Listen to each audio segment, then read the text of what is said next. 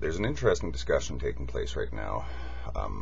I guess one could broadly and somewhat clumsily describe it as juxtaposition of emotions and intelligence, or the intellectual and the intuitive, or feelings versus thoughts, or whatever, any of those two polarities.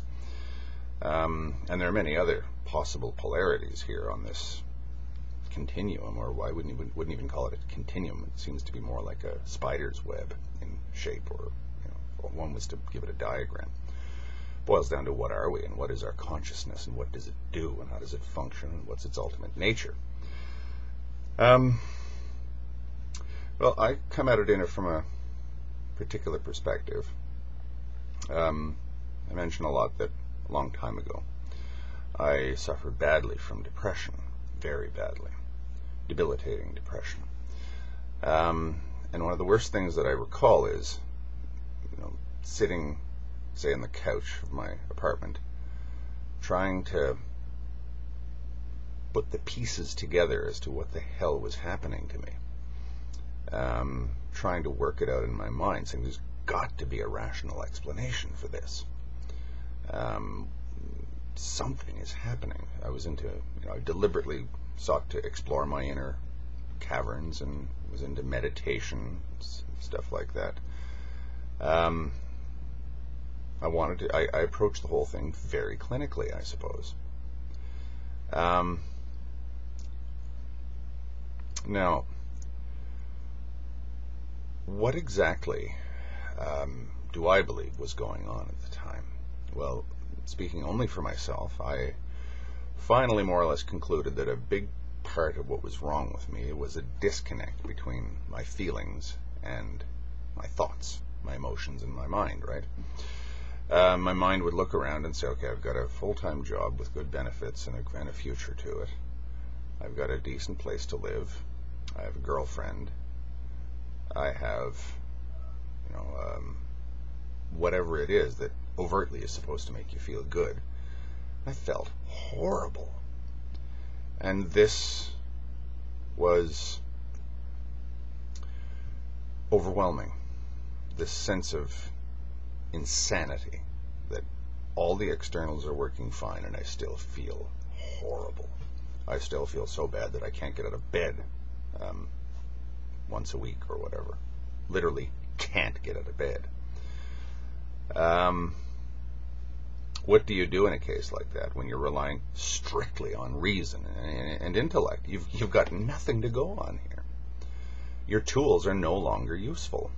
Sorry, the sun keeps darting behind clouds and coming out again, so you're going to get some weird lighting here. Nothing I can do about that. And the way that I sort of slowly worked myself out of the depression was to reconcile this, or to grasp that I'm a hell of a lot more than just a bunch of atoms and cells or whatever. Something is on the receiving end of enormous impressions of all of this, of what's happening. People might call that value. Value, I assume, or I would say, can only be expressed more or less abstractly. You can't really come out and say, here's some value. You have to sort of intuit your way towards it. And that's your less rational but no less vital aspect. I guess Freud versus Jung, right? Or, what is the ultimate will here? Is the will to survive, the will to avoid suffering, the will to find meaning, the will to love, the will to life, the will to power, all this kind of thing. What is it that I want simply because it's in my nature to want, and what is it that I don't want simply because it's in my nature to have an aversion to it? That's not so easy to work out if you stick strictly to reason, and you exclude things. Eidetic left a comment on Connor's video the other day saying you have to exclude all your feelings and rely strictly on reason. That, to me, strikes me as a very dangerous sort of thing, because if you try and cut out the feelings bit they'll come in through the unconscious, right? That's Jung, I guess. But, it's simply another way of saying that you can't just ignore what you are, because it will follow you. You're trying to run from your own shadow, as it were. Running from one's shadow is a really fascinating motif for me, or image. Somebody is in a state of such inner conflict and ultimately such paralyzing anxiety, or perhaps not paralyzing anxiety, a sort of jittery anxiety, that the only thing that they can do is physically attempt to stay one step ahead of that which is dogging them, right? You get a good sense of that, and again, I'm not saying that I have an accurate reading of this, but when you see somebody wandering or traipsing purposefully and constantly through the woods of rural New York State, as if driven to do so, you can kind of form a picture of that in your mind. Someone whose inner demons inner components are so conflicted that there's really nothing to do but run. Anyone who's ever had a severe panic attack or chronic anxiety knows that feeling, that you constantly have to be in motion, because you just believe that you're staying just one step ahead of existential panic, I suppose. The existential panic in many ways is simply your feelings that you've trapped down there in a dungeon, but it's still down there in that dark dungeon, howling like the trapped beast that it is, or growling, and you hear it, and it's not way far down in the dungeon, it's right here. Zapfi's existential panic. I would like to refer anyone to Zapfi's description of existential panic and ask, is that a rational process that his caveman is undergoing when he has his moment of existential horror, which kills him? I would say it's not rational. I'd say it's completely intuitive, but it does kill him, or it can at least wreck our minds. Our irrational can destroy our rational minds. Again, isn't that anxiety and depression? They have to kind of work in harmony. This has been my experience, as opposed to at loggerheads with each other. And again, we go back to know thyself, right? What am I?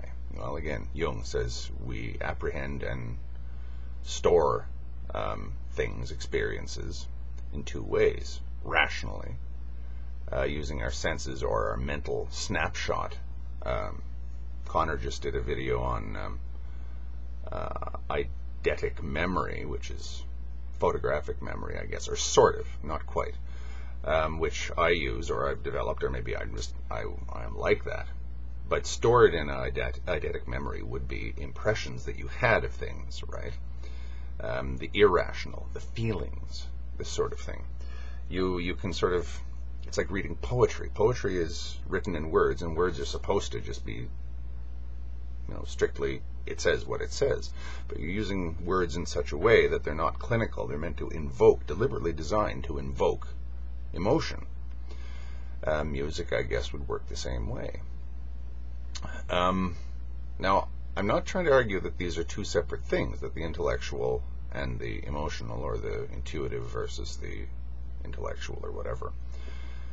They may simply be two components of ourselves, and they may not be the only ones, by the way.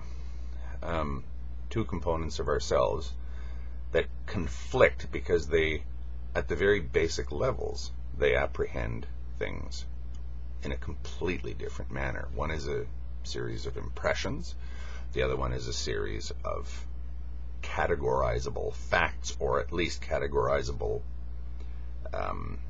images, to sort of talk about what Connor was talking about, eidetic memory. The two can be separated to examine them, but they may be part of the whole picture, which is what memory is, right? So I don't know that intellectual and intuitive are the same thing, but I don't know that they're fully separate things either. They may simply be different aspects of the same overall thing. And sometimes it makes sense to talk about them as separate things, and sometimes it doesn't.